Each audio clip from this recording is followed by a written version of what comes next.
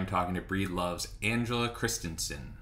I'm Angela Christensen, and I am in charge of all the product development here at Breedlove Guitars, as well as all the wood purchasing. As product development manager, what does that exactly entail? So that entails all of the development of our guitars, both made here in the USA, and all of our guitars made overseas with our partner factory.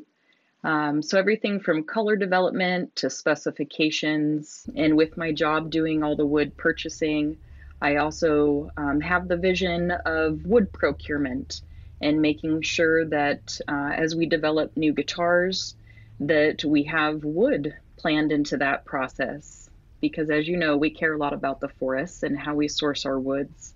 Tell us a little bit about how you ended up in this position. How long have you been at Breedlove, and how did this become part of your life? So I had the good fortune of learning about Breedlove guitars back in 2002. I had recently moved to Central Oregon, to Bend, fresh out of the desert in Phoenix, Arizona. And so when I moved up here, I heard about Breedlove guitars and I had an interest. I'm a woodworker. So that's really where it started. I stopped by the factory just kind of randomly one day looking for a job, and was able to start a position here in the woodworking department. And that's really where it all began for me. You were building guitars and doing detail work, right? So I started at the beginning of the process, bringing in raw wood, making sure that it was acclimated, dried appropriately. I milled braces. I learned how to do all the wood selection for each guitar, was trained to do the bending, installing rosettes, bracing the guitar, basically the beginning of the process, right before the guitar would be put together. So all the steps up to the top and the back being braced with sides bent, ready to put the body together. And I did that for like the first 4 years working for Breedlove. I also had a background in jewelry. And so getting to see Kim Breedlove and what he did with the beautiful inlay work on the guitars really intrigued me. And that was something I wanted to pursue. And so Kim was kind enough to kind of take me under his wing and teach me the ways of inlay. And so that was kind of my next endeavor, was getting into the craft of inlay artwork and installing inlay in guitars. I also, during that time, did purchasing. So purchasing all the components that went into building our guitars, as well as the wood sourcing. So I also started the wood purchasing back in around 2005. And from there, my goodness, it grew into when Tom Bedell purchased the company back in 2000, at the end of 2010, we kind of had a new breath of life to Breedlove. That opened a whole new door with wood procurement. Tom Bedell was really interested to know more about wood, where the woods came from. And so I started down the road of trying to learn more about where the trees are harvested, and working with our suppliers so that we could do diligence on all of our wood supply so that we knew exactly where it was being harvested or how it was being salvaged, and then how it's being processed and into parts for our instruments. From there, I also grew into product development for Bedell guitars. And so that evolved into Breedlove guitars. And now I get to work with not only all of our builders here in developing specs for USA made guitars, but I also travel and work with our factory over in China to develop our new instruments and make sure that quality is on track and everything's being built to our specifications. When it comes to designing a guitar, what would you say the biggest inspiration behind your Breedlove designs is? Having worked here for so long, there is tradition for Breedlove.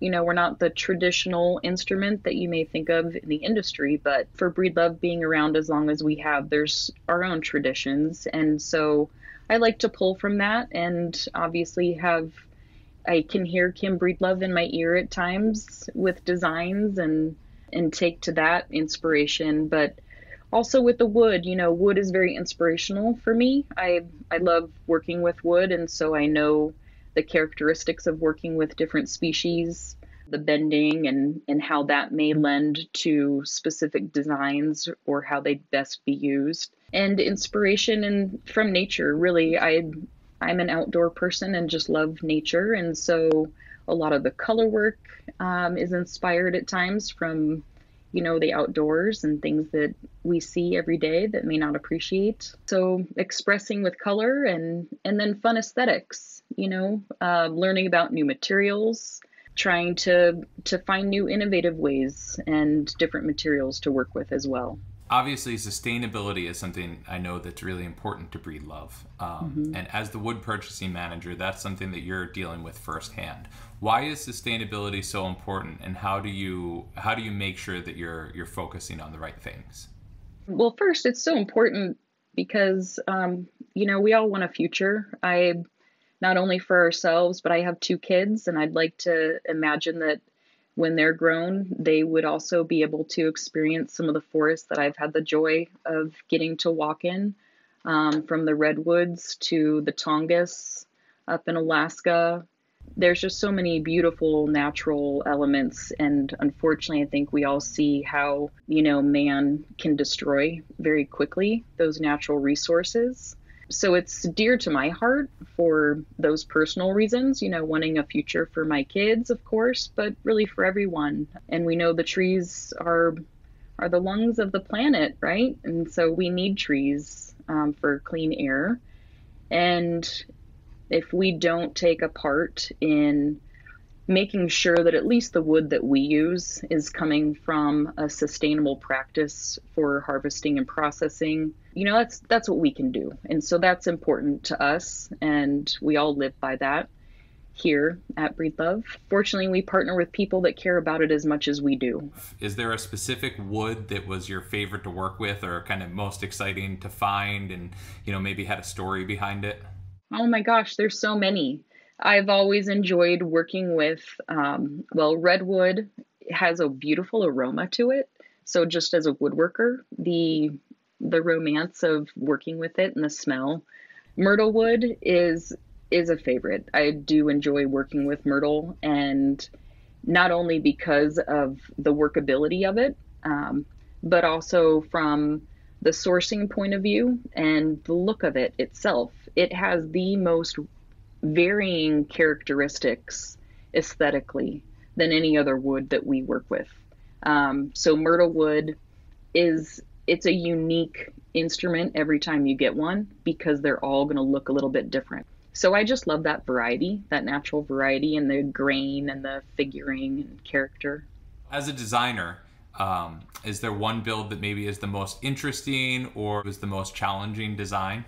One of the most challenging, I have to say, and it's not going to be one guitar, but rather bringing sustainable wood sourcing into our guitars that are made overseas was the biggest challenge that I feel like we've had. Just that traceability and tracking wood back to its source is very difficult overseas. And so that was a huge project for us, being able to know exactly where all the woods are coming from that go into our guitars that are made overseas. As far as one of the most inspirational or kind of challenging from a design point of view, I find that working on customs with a customer, right? So we have the ability to design one-off instruments with a customer directly. That always feels like the most pressure because it's somebody's dream that is you're trying to make it come to life in the way that they envision it. And there's always that pressure of hoping to exceed their expectations, whatever it may be, with an inlay or just the sound. That's always, I feel like, one of the most rewarding when you're done. I'm curious, some of those customers, obviously, a lot of really great musicians play Breedloves. Are there any artists that you've specifically really vibed with or really enjoyed working with in the design and building process? Yes, there are a couple that come to mind. Jeff Tweedy, we did a model for him years ago. That was a really fun collaboration, and I just enjoy him as a human being. And likewise, Jim James, we did a special guitar for him as well. So what's to come for Breedlove? Are there any models or projects or lines planned that you can talk about right now? Well, there's always something in the works, at least a few projects. We're trying to improve, all aspects of the build process with sustainable and more earth-friendly products that we use. One of those being a water-based finish. And that's been a fun project we've been working on and trying to perfect so that we can roll that out here in our USA factory. With wood sourcing, I just kind of always have my ear to our vendors and learning about new species that we may be able to test, and just trying to stay ahead of things. So, Thanks so much for joining us today, Angela. thank you, Nick. I appreciate the opportunity.